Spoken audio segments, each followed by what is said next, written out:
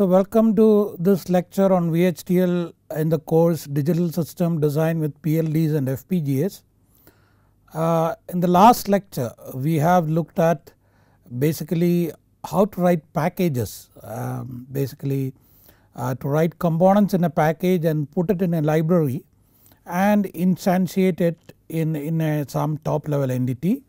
Also we have looked at the configuration specification and configuration declaration, which talks essentially about how to say, like you are instantiating some components from a library. So the configuration specification bind this instantiation to a specific library, specific package, specific entity and specific architecture. That is a basic idea. And configuration declaration does this thing in a separate design unit. Also it has an additional function.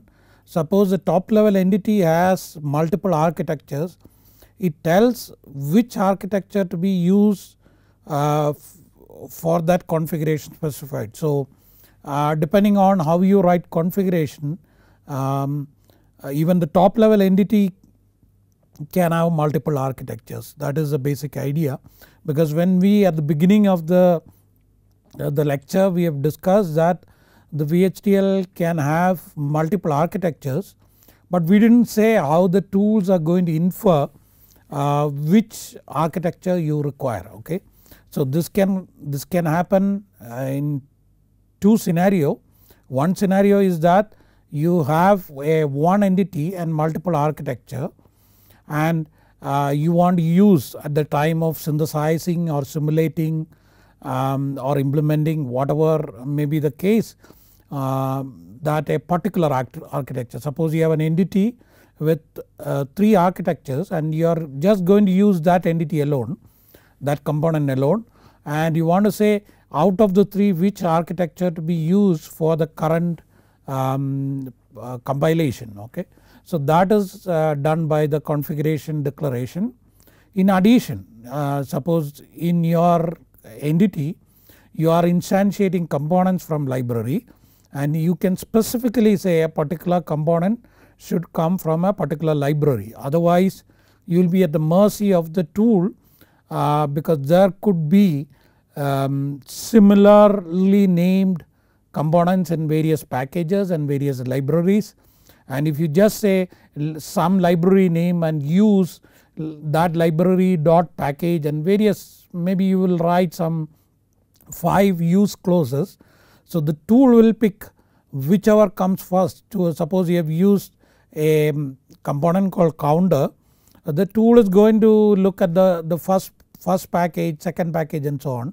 Wherever it finds a name which is matching the instantiation, and the arguments of like various ports, you have the you have the data type, and if the data type matches it will pick up that particular component. Probably that is not the one you want, then in that case you can very specifically say a particular component instantiation. You can go to the level of specifying a particular label. Suppose you have used XOR gate 5 times, like suppose the labels were X1, X2, X3, X4, X5, these component instantiation labels, and you can say for X1 it has to come from a particular package, and for X2 maybe from another package and so on. So it can be very specific, very detailed. So that is what we have seen in the last lecture. So let us quickly look at the slides of the last lecture for a revision. So we have taken an example of a double synchronizer as a top level entity and a flip flop as a component, and we have seen that in the normal course you will write the code for the flip flop. So the library, entity and architecture, and in the same file or in the same project you will have the double synchronizer circuit, the top level entity, which has the input and the clock and the output, and you declare the component which is this particular data flip flop, declare the signal to interconnect because you will have to declare this internal signal, instantiate it twice and connect all the signals, and that is what we have done. Declare the component, declare the signal. The first flip flop is instantiated with appropriate mapping, second one, that's it. But when you write okay, this is a bit about the package and library. The hierarchy is that library, multiple libraries, within each library you can have multiple packages, and within a package you can have components, functions, procedures and data types. And there are predefined library, one is std which contains these two packages, standard package and text.io package. This is what which contains the bit, binary, the real, all those definitions and all the operators related to it. And the text.io is used for file operation which can be used in test benches, and the work library is the one which your current design, whatever you write, is compiled into the work library. And normally it is understood that without these two no tool can work, so you don't kind of explicitly declare these like libraries, std, work is not required, it is implicit, it is understood. Similarly the essential package in this standard library is standard, so you don't have to say use std.standard.all. This is implicit, this is assumed it is there, and but if you have to use a text.io in the std library, that is not implicitly declared because it is not used often, it is used only in the test benches, and so when you want to use it you have to say use std.text.io.all, and this is how we write the package. So the top you write a package header, follow that with the entity and architecture, and we are calling our component the same component DFF. So at the bottom you have a library, entity and architecture of D flip flop, and at the top you have a package header, package some name is N package. Within that you write the component of this DFF exactly same as the component declaration in the top level entity, which is nothing but this entity, whatever is inside the entity is repeated there, and that's it. Once you do that this particular component is the package definition is over, and this can be put in a particular library, and that is tool specific, vendor specific, how to compile a package into a library. You have to refer to the manual or the user guide of the tools you use, but when we go for a demo we can definitely see that at least the package the tool we are going to use, how to use that, within that tool we will see. So how to use this, the fact that you have put a component in a package and compile into a library, but we have to see how it is to be used in a top level entity, in our case this double synchronizer. So first thing is to note that we have put that package in a particular library, so you have to add the library clause, library xylib, that is where we have assumed we put this xy package, and you have to say use xylib.xy package.all. Then comes the entity, but in the architecture declaration region we don't have the component declaration because now that is part of the package or part of the component which is in the library. So we don't have that, we just declare the internal signal which is required, and then we instantiate as previously this particular component. That's all what is required, and as I said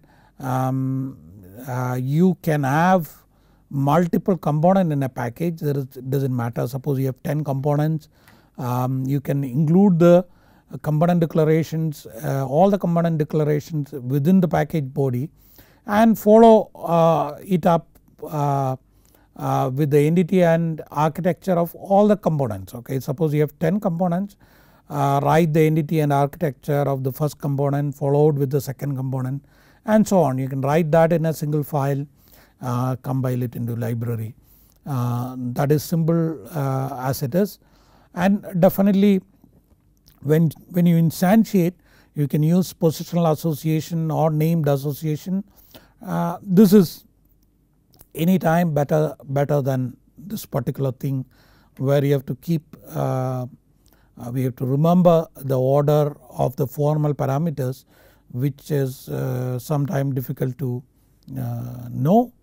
And moreover, when you write a component, one would like it to be generic, because if you have a counter then you shouldn't be worried about 8-bit counter, 16-bit counter and so on. You should have a counter which is generic in size, and when you instantiate it you should be able to specify the size. We have seen that, and how we do is that instead of hard coding the size, we define a constant called generic is nothing but a constant. Say here it is called size, and we say size is 4, we say size minus 1 down to 0. So the syntax is that in the entity declaration you include generic and open the parenthesis, and within that you can write any number of generic depending on the requirement. Say here we require only a size, but in the case of a FIFO we have discussed, maybe you have a data width and the size of the FIFO in terms of locations and so on. So here size is declared as an integer with a default value of 4. This is the default value. When you instantiate, if you don't specify anything, then it is treated as 4. Okay. So and definitely for a 4-bit vector we have 3 down to 0, so we say size minus 1 down to 0, and we have a signal. So wherever required the size is required, then you say size minus 1 down to 0, then follow it up with the architecture, and at the top you have a component declaration which is nothing but similar to the entity. So all these appears at the component side, then you can put it into a library, but then we have to see how to use that, okay, how to specify the size we require when you instantiate it. So that is what is shown here. In the normal case, if you say count, that is the counter we have put, port map and the input signal, output signal, the width will be 4, but you want a specific width. So like ports are mapped, we have to say generics are mapped. So the count, generic map and 8, and there is only one generic here, so that gets the value 8. So everything here is 7 down to 0 now. Okay, so you get an 8-bit counter, and if there are multiple generics then you have to say comma, like here you can say comma 16 and so on, and this is nothing but positional association. You can have a kind of named association which say size, that is what it say here, size, and with the forward arrow 8 you can say. Then if there are multiple generic then you put a comma and the next one and so on. Okay, and this is the normal port map. So you can have any number of parameters, and we have seen an example of a NAND gate with propagation delay TPLH and TPHL defined, and we have seen that the behavior is specified like O1 gets I1 NAND 2 after TPLH plus TPHL by 2. Okay, and we have also seen that when you instantiate a particular component in a top level entity, the top level entity's generic can be passed down to the component which is instantiated. Okay, example we have treated was a counter which is a generic counter which is instantiated in a generic timer. So naturally the width of the timer will be width of the counter. So when you instantiate the counter in the top level entity of the timer, top level architecture of the timer, then instead of hard coding it we say the generic of the timer T width. So when that is ultimately specified, it is going to be instantiated or specified, then like the timer can be instantiated in a CPU, then that will be specified at that time and that will be passed down to the counter. So that is the generic in hierarchy, and this is a configuration specification which tells how to bind the instantiated components to entity architecture pair, and this is specified in the architecture declaration region. Configuration declaration has the two purposes. One is the same purpose, bind the components to a particular library. Also it binds a top level entity of this particular top level design to a particular architecture it has, okay. And this is a separate unit, this is hierarchical, okay. We will see what is the meaning of that, and we have seen an example, a full adder with 2 XOR gates, 3 AND gates and 2 OR gates. So the component declaration is XOR, and OR, and we have in the architecture statement region we have instantiated this, but in the declaration region you can say for x1 x2 that those are the labels of XOR2 instantiation, that it comes from use entity library dot package. Here there is no package, but because it is in the work library, so the entity and the architecture, okay. For A3, that means in the AND gate A3 alone, use entity, this library, this entity, this architecture, and whatever the formal ports which is in the library is mapped to something called A1, just a name change in case you have used a different name here, okay. We have not used, we have used a positional association, so probably this does not matter, but suppose you have said instead of HSB, suppose here we write say for A3 we say instead of saying HSB map to S4, suppose you had said kind of A1 map to S4, then this could be done to change it. And there are two special syntax for all OR2, that means for all the instantiation of OR2 use a particular entity architecture pair, and you say for others, that means here you see AND gate instantiation for particular A3 we have used a particular component from a library. For all others, that means A1 and A2 use something from elsewhere, that is the way it is specified. And when it comes to configuration declaration, for a symbol binding of the entity, top level entity to architecture, you write a configuration name of the entity, you say for a particular architecture name N4, that means this entity is mapped to this particular thing, that is all. But you want to specify the component binding, that can be done inside. So you say for A1, A2, A3 use a particular AND gate and say N4, for others OR2 N4, that means we are not specifying anything. For all XOR2 use configuration work.xorcon, that means the XOR2 has a configuration as part of its entity architecture which say that which are the where this particular thing should come from and which is the architecture to use all that. So that shows the hierarchy of the configuration. So I think this is what we have started briefly in the last classes. So there are different packages, and different packages as different operators, functions, and it can be little confusing at the beginning which particular operator to use, which particular function to use, and so on. So we will look at, and it is very difficult, maybe it is not given in a textbook sometime, and one way to know this particular operator's definition is by looking into the libraries, okay. That would mean that you go through the source code of the library. Okay, that is a very cumbersome thing because you have to open the source of the library in VHDL or Verilog, go through all the code, and in the process you make some changes to it, and then if you compile it for some tool, simulator tool, then it can give errors and all that.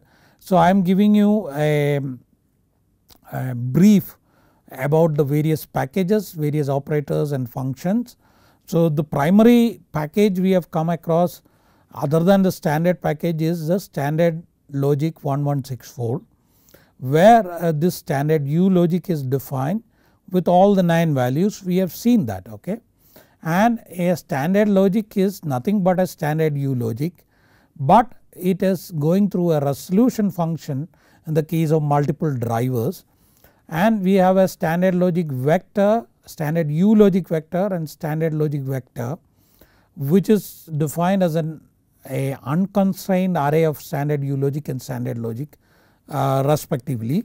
So it can take any value of 2 raised to 32. Okay, and when we declare, we constrain it by specifying the size, and standard logic 1164 contains only the logical operators for this particular standard U logic, standard U logic vector and standard logic vector. So if you want to do some arithmetic with it, then we need to use a different package. This contains only the logical operators. So please keep that in mind. So the next thing we have already seen in some example, which is the package standard logic unsigned. This is also the IEEE package. So it is written IEEE dot standard logic unsigned. It has standard logic and standard logic vector as a data type. The operators like plus, minus, multiplication, division is overloaded for it. Also it has relational operators, all greater than, equal to, not equal to, less than or equal to, greater than or equal to, all that is there. So you can, the moment you say use IEEE standard logic unsigned, you can use all these. In addition, it has shift operators which is called SHR, which is shift right, and SHL, which is shift left. Okay, mind you, this is all logical shift, there is no arithmetic shift which is offered in this particular library. So if you are working with 2's complement, maybe it is little difficult. Either you will not be able to use this particular operator, you may have to write code for arithmetic shift. Okay, and as I said, the digital design, when you design through the VHDL, it enforces strict type checking. So suppose you have a standard logic vector which has to be converted to integer, then you have to specifically convert it to integer. It will not be, you cannot assign a standard logic vector to an integer. Maybe it is 8-bit, but you know that the 8-bit goes from 0 to 255 for unsigned, but that, like, you cannot assign that to an integer unless you convert standard logic vector to an integer. So this particular function convert this standard logic vector to integer. You can say conf underscore integer, open the bracket, and whichever is your standard logic vector, the object you can put here and it will return an integer. That is how this is this particular function to be used. And there is a synopsis specified library which is called std underscore logic underscore arith. Okay, now that does not use a standard logic vector as a base vector type. It has 2 arrays of standard logic which is unconstrained. One is called unsigned, other is called signed. As the name suggests, that can be used for arithmetic. You can have unsigned addition and signed addition. It is exactly similar to standard logic vector, but then the name is unsigned and the name is signed here. So you have this package has all the operators overloaded for unsigned and signed. So you have all the arithmetic operators, all the relational operators. Like in the previous case, you have, like standard logic unsigned, you have SHR and SHL, but if the type you are using is unsigned, then it is a logical shift. If it is a signed data type you are using, then this will be an arithmetic shift automatically. So you do not have to worry. So if you play with the 2's complement number, then this can be very useful, because you do some kind of computation with the sign extension, then you have to shift it properly with the sign bit, otherwise the value will not be correct, the result will not be correct. So this is taken care of in this SHR and SHL, the provided you use the proper data type signed. So it also has conversion function. So basically it has conversion function from standard logic vector, unsigned, signed and integer. So there are 4 conversion functions. So the convert integer will convert from all the other 3, like standard logic vector, signed and unsigned, to the integer. So you just open the bracket and write whatever. So that means this convert integer is overloaded 3 times in this case for standard logic vector, for unsigned and signed. Similarly you have convert unsigned, which will convert from standard logic vector, signed and integer. Convert signed, convert standard logic vector and all that, okay. So that means that it convert to standard logic vector, convert to integer from these 3 types. Whatever is not mentioned here is the from kind of data type. Now if you want to use this libraries, synopsis libraries, you say library IEEE, use IEEE standard logic 1164, because the standard logic base type itself is defined here. Then you say standard logic arith, wherein you can use kind of all the arithmetic relation shift and logical operators and functions, and you say at the end IEEE standard logic unsigned, because the shift operators unsigned has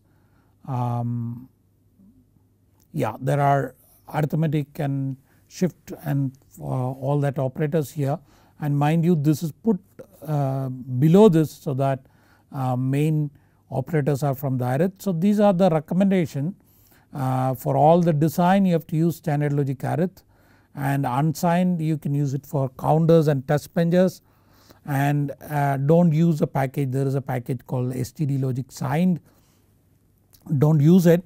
Now like there is a package from IEEE standard like in place of the synopsis packages. So these 2 are synopsis packages, arith and arith is a synopsis package. So there is another similar package from the IEEE, so that is called numeric _ std, or we call numeric standard. Similar to arith, you have unsigned and signed specify as array of standard logic, and you have arithmetic operators. Now you not only you have plus, minus, multiply and division, you have absolute, rem and mode you have. In the numeric standard you have relational operators, you have logical operators, you have shift operations, you have shift left, shift right, rotate left, rotate right, SLL, SRL, which is nothing but this, ROL, ROR, which is nothing but this. So exactly same, and you have conversion function to integer to unsigned, signed from like if you take 2 integer, it is from unsigned or signed or standard logic vector, and similarly others. And how to use this particular package. So you say library IEEE, library use IEEE.standardlogic1164.all, that is required because standard logic is defined there, and use IEEE.numericstandard.all. Okay, so that is how the IEEE numeric standard library is used. In the earlier case we have seen that we had to use 1164 unsigned and arith, but here it's only numeric standard need to be used. So that is the various libraries, various packages, operators and functions. Now when it comes to type conversion, many a times you have to do, because we use different libraries, and so you have to move between sometime standard logic vector to signed and unsigned and integer and so on. So there are 3 ways you can convert. So it is automatic between base type and subtype. Okay, so suppose you have a subtype, then you don't have to worry, you have defined a subtype of something, then you don't have to worry, you just assign it, will work. It is automatic, you don't have to do the type conversion. In some cases you have to use the explicit conversion function like to integer, convert integer and so on. Maybe say you have to convert from standard logic vector to an integer. So you can use either of these functions, and you know that the signed, unsigned and standard logic vector all are the unconstrained array of standard logic. So essentially, though the name is different, the data type is same, it's only the name difference. So the VHDL allows you to do a typecasting as in C. So when you convert between these 3, between any 2 of them, then you can just use a typecasting. Say suppose you have a standard logic vector called SLVect, and you want to assign this unsigned vector USG-vect to this. You don't have to call to standard logic vector or to standard logic or convert standard logic. Just say std logic vector open bracket and just write the USG vector, you get the standard logic vector. And similarly, suppose you have a USG unsigned vector and you want to assign a standard logic vector, you just say unsigned, then you give this standard logic vector as an argument, then unsigned vector will get it. And particularly suppose you want to use some numerical value for whatever purpose, and say you want to pass this as signed number, then you just say signed, in the code you give that numerical value of the standard logic vector, it will be automatically converted to the signed data type. Okay. So that is about do the type conversion between the various similar data types. Now you should be careful when we call a function, say suppose in some case we needed a standard logic vector to be converted to an integer. Okay. So we will call a function which convert the standard logic to an integer. Okay. And if you know that suppose you have a 4-bit binary number, to convert to an integer, the algorithm is that just simple, you iterate through the binary number bitwise. Wherever there is 1, you say you have an accumulator, you say that accumulator is nothing but accumulator plus 2 raised to I is the current index of that bit position. Okay. So if you have 1010, so it is basically 2 raised to 8 2 raised to 3 plus 2 raised to 1, which is 10. Okay. So and that you go through an iteration, like for I in 0 to 3, then if I is 1, then some variable is variable plus 2 raised to I and so on. Okay. So that is how it is computed, but like you should not think that this is going to be synthesized into a hardware. Okay.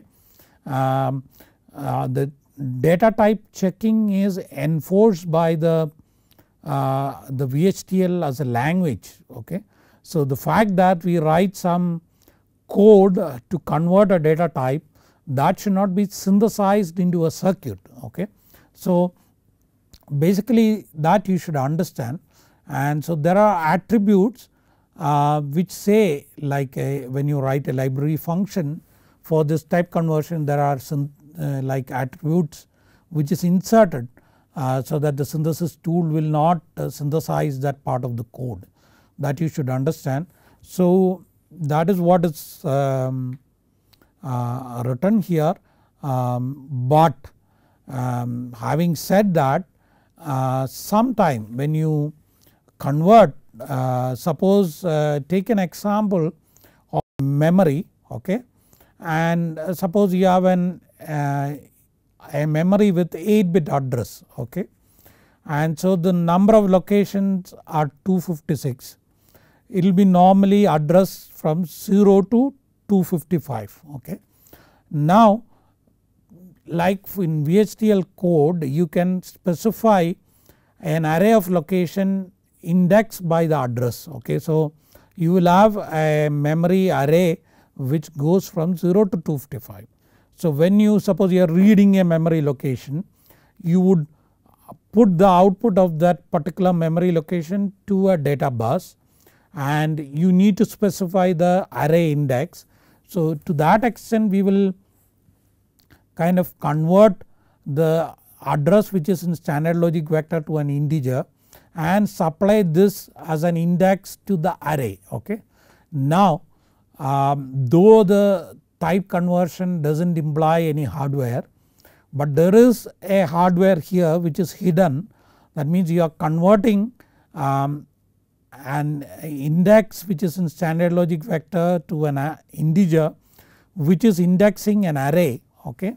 Then that represent an address decoder, because you know that in a memory a particular location is accessed by an address decoder. You specify the address, a particular decoder will go and select a particular location, and so that like implicitly sometime this the type conversion, not the type conversion alone, but the fact that that converted integer is indexed into an array can represent a address decoder. I maybe what I have written is little kind of misleading.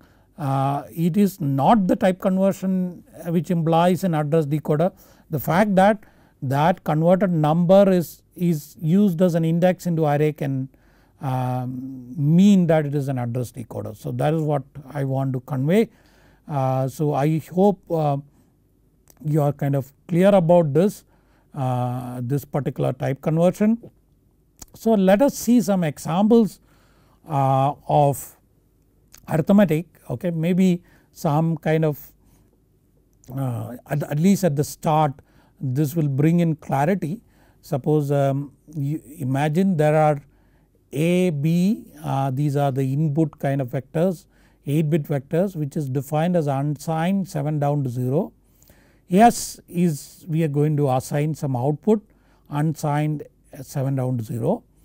This is all these ABSs are 8-bit, and we have an 9-bit S which is called S9 which is unsigned 8 down to 0, and we also have an S7 which is unsigned 6 down to 0. Okay. Now very simple addition, suppose we are kind of doing an addition or you are implementing an adder, then the simple addition is that you say S get A plus B. Okay. Now A is 8-bit, B is 8-bit, and S is also 8-bit, and which normally in a digital course you would have learned that you add 2 8-bits and you end up with a 9-bit, but when you work with the operator you add A and B and you just end up with in kind of 8-bit result. The carry is ignored when it is synthesized or implemented. But in some case you like when we suppose you are doing a multiplication, we are trying to design a multiplier, then you know that in the multiplier algorithm you need to add the partial products and therein and then you have a shifting. So there if you add 2 8-bit, that will result in a 9-bit and we require the 9-bit, okay. In that case maybe in a simple addition we may not require the carry bit, but there are cases where we require the carry bit. In such a case what we do is that they see how we can get that 9-bit. So S9 is a 9-bit vector which is assigned, then we append 0 at the as a most significant bit of A. So you say 0 concatenate with the A which is 8-bit plus 0 concatenate with B. So if there is a carry from the MSB which is 7 down 7 A7 or B7 position, then that goes to the 8th position and you get a 9-bit result, okay.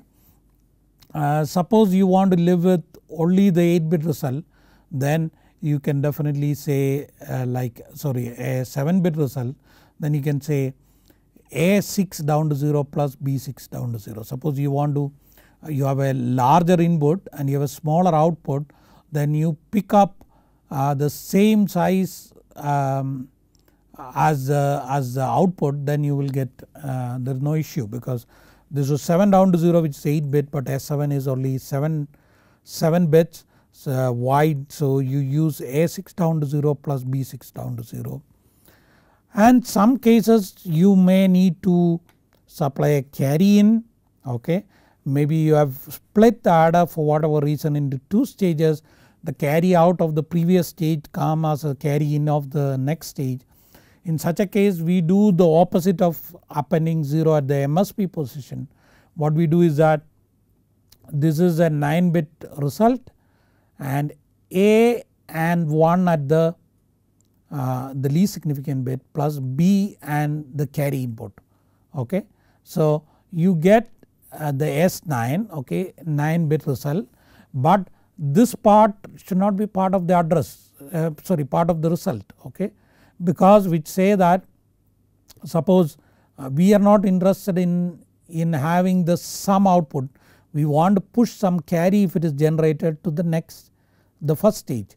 So here we have made it 1, so if the carry in is 0 then the carry out from the first stage is 0, but if it is 1 then 1 plus 1 is 0, the carry into the second stage is 1. So but this one output, the sum output itself at the least significant bit is not what we require, so we ignore it. So ultimately you just take the up to the first bit from the 8th bit and cast it to an 8-bit result, okay. That is how we use the carry in if required. So this shows how to use a carry out, this shows how to use the carry in with the standard operators, and we have used, so you do not have to write a ripple adder code or the carry lookup adder code. Normally you can stick with this plus, and in the case of FPGA there are dedicated resources to implement the plus, so which is very kind of high performance, area efficient and so on. We will see that when we go to the particular FPGA lectures, and that is about the arithmetic with kind of addition with the carry out, with carry in and so on. So now let us look at arithmetic with time. That time is specified as kind of integer units, so you say 1 nanosecond, 2 nanosecond, you do not say 1.5 nanosecond. So but when you do some, at least for simulation wise, when you do some calculation like you want to calculate the period and you want to multiply the period with something, then you may end up in a kind of real numbers. So it will be good if you can convert the time to a real number. So suppose here I am showing that we declare a variable which is named period, which is of type real, and now we say period get real, that is a typecasting, and time data which is in nanosecond, say 100 nanosecond, divide by 1 nanosecond. So we remove the unit and you get 100, and that is casted as real, and then you get the period in real. Then you can multiply, divide, then you get the real number as a result. So that is how we do the arithmetic with time. So briefly we have looked at the packages, basically the IEEE standard logic 1164 package, standard logic unsigned which is IEEE library, a synopsis package called standard logic arith, how to use that, various arithmetic operators, relational operators, logical operators, shift operators and conversion function, and we have seen numeric standard how to use that. We also said the type conversion is not doesn't represent a hardware, it is just for the language type checking, but when we in special cases when we convert and use it for indexing an array, it can represent some decoder, that shouldn't be forgotten. And ultimately we have seen some example of arithmetic like some similar size result as a input when you add, and when you have a carry input what to do when you have a carry output, how to get the result of the wider result with the carry out and so on. And we have ultimately seen the time, some computation using the time during simulation where we convert the time unit into the real number so that you can multiply, where you end up with the fractions, then that can be preserved if you convert to the real number. So let us talk about this particular topic, and which is called delay modeling, how the VHDL model the delay. We have already seen the syntax, we say that something get after 5 nanosecond, then there is a delay for that output to display or to come out with a 5 nanosecond delay. So there are two types of delay specified in the VHDL, one is called inertial delay and another is called transport delay. So basically inertial delay will model the delay through capacitive networks. You know that you have a line with capacitance, you apply some binary value, then that capacitor has to charge up to that particular value, and before that, before it getting fully charged, if the input applied is removed, then there won't be any effect. So that is what is inertial delay, and that works for the gates with threshold, because you have an inverter and you apply a 1 at the input of the inverter, then naturally there is a capacitance on the line and the input has to charge up, say previously it was 0, above the threshold for the output to start appearing. Okay.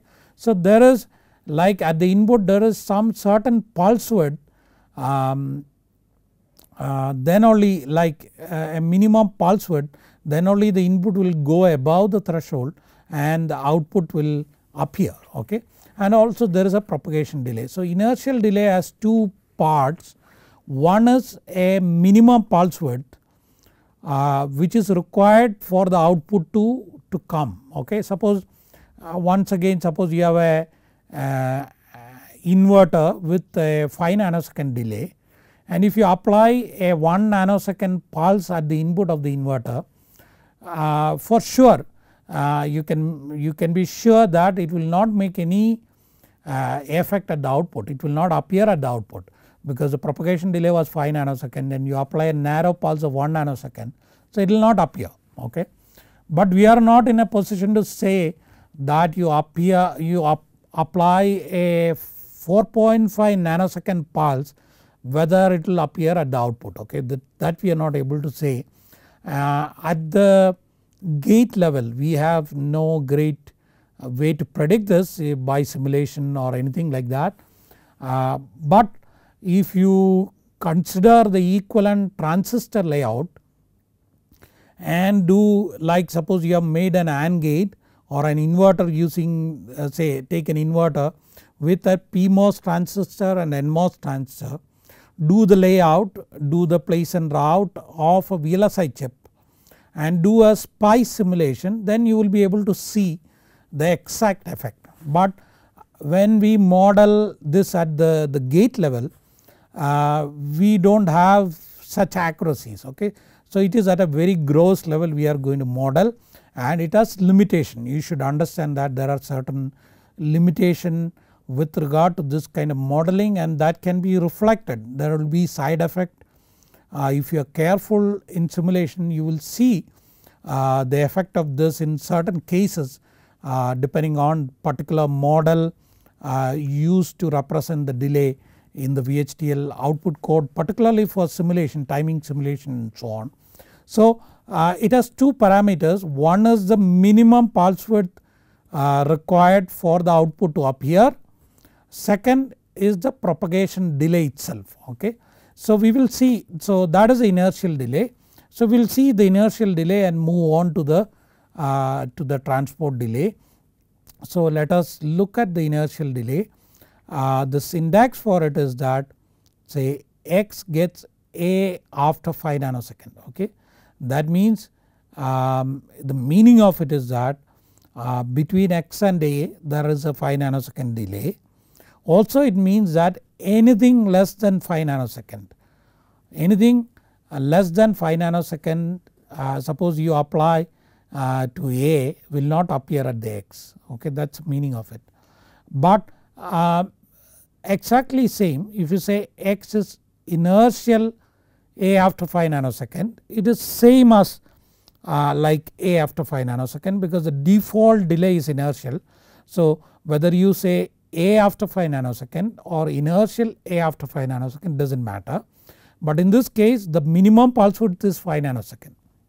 But suppose you have a case where the pulse width required for the output to appear is 3 nanosecond and the propagation delay is 5 nanosecond, which probably may not be true, like it may be very close to 5 nanosecond, but take this case, then you can specify, you can decouple the minimum pulse width and the propagation delay, and the syntax for that is you say reject 3 nanosecond, inertial a after 5 nanosecond, okay. So it means that anything below 3 nanosecond will be rejected and anything above 3 nanosecond will be delayed by 5 nanosecond. Also you can say that you get, say, 1 after 5 nanosecond, 0 after 8 nanosecond, 1 after 12 nanosecond. It means that you will get a signal for first 5 nanosecond 1, next 3 nanosecond, because here we are saying the real time, okay, real. So for first 5 nanosecond will be 1, next 3 nanosecond it will be 0, and the next 4 nanosecond it will be 1. So this is a very useful kind of syntax to generate some waveform, and particularly this is useful in test benches. So that is about the inertial delay. And transport delay is the delay through a transmission line, okay. Basically no pulse is rejected, you know, you have a long line of bus, okay, and you apply a pulse irrespective of the width of the pulse, it is going to go to the other end with a delay, okay, but it will not be rejected because the pulse width is some kind of less than something. And way to specify the transport delay is you say Z is transport a after 5 nanosecond, okay. You say instead of inertial you say transport a after 5 nanosecond, then you get the transport delay. So maybe I will show some examples, the waveform and some kind of cases where this delay modeling is used for verification, but just for today we will wind up at this part. We have told about delay modeling, which is inertial delay and transport delay. Inertial delay kind of model the delay through capacitive networks or delay of a gate with a threshold, which essentially means that you need some minimum pulse width at the input for the output to appear due to this threshold crossing and the propagation delay. And at the, as I said again, at the digital gate level we have kind of gross delay, we can't be accurate. But if you take a VLSI transistor level implementation, do the SPICE, you will know the exact delay. But this is very useful at least where such, like from the SPICE simulation, such delays are known, then we can, if knowing the device characteristics, you can model using this index reasonably correctly, because it allows you to specify the minimum pulse width and propagation delay. So we have seen the syntax for that. Default is inertial, so we have in the simple case when you say A after 5 nanosecond or inertial A after 5 nanosecond, the propagation delay and the minimum pulse width is same. When it is different, use a reject clause, and you can generate waveform by specifying the various values using this syntax. And the transport delay, model the delay through a transmission line wherein there is no reject, like there is no minimum pulse width requirement, and the syntax for is that Z, some output get transport A after 5 nanosecond. Okay, as I said, in the next lecture we will see some kind of an example of this syntax with the waveforms, and we will also see maybe how to use this delay modeling to verify some timing of a flip flop. We will see that, and then we will go through some maybe the VHDL code examples in the next lecture, so that you're familiar, you get some good familiarity with the VHDL language. So I stop here, please revise and don't take it lightly just because it's a language, because it represents the hardware. You have to get into the habit of thinking hardware than just treat it as a language. So I wish you all the best and thank you.